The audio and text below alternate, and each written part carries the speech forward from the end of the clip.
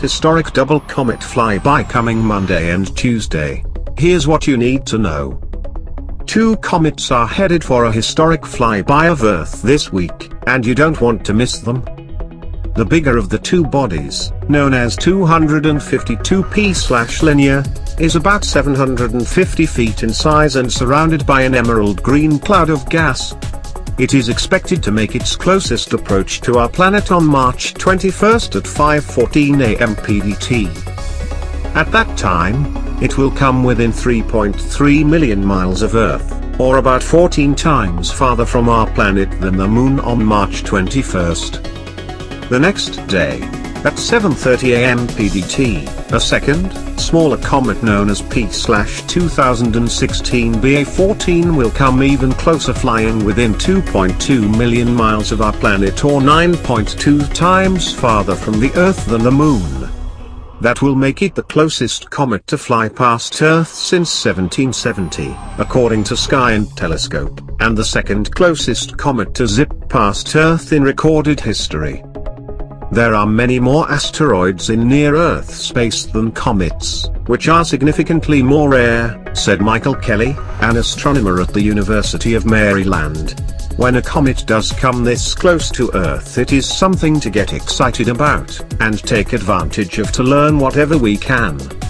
It is possible that Comet 252P/Linear will be visible to the naked eye eventually.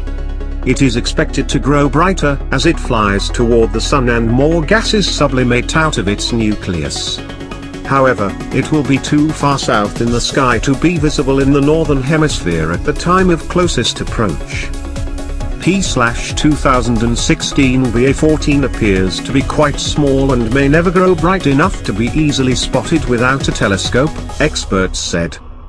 If you want to see live video of the comets as they zip past Earth online, the astronomy website The Virtual Telescope is planning 2 live broadcasts on March 21st and 22nd. The bigger comet, 252P/Linear, was discovered in April 2000, but the smaller comet was only spotted 2 months ago in late January. Astronomers using the Pan-STARRS telescope in Hawaii originally had it pegged as an asteroid rather than a comet because they could not yet see a tail. Russian astronomer Denis Denisenko of Moscow State University noticed that little P/2016 BA14 had a remarkably similar orbit to 252P/Linear and wondered whether the two bodies might be related. He shared this observation on the Yahoo Comets mailing list, where international professional and amateur comet watchers trade information.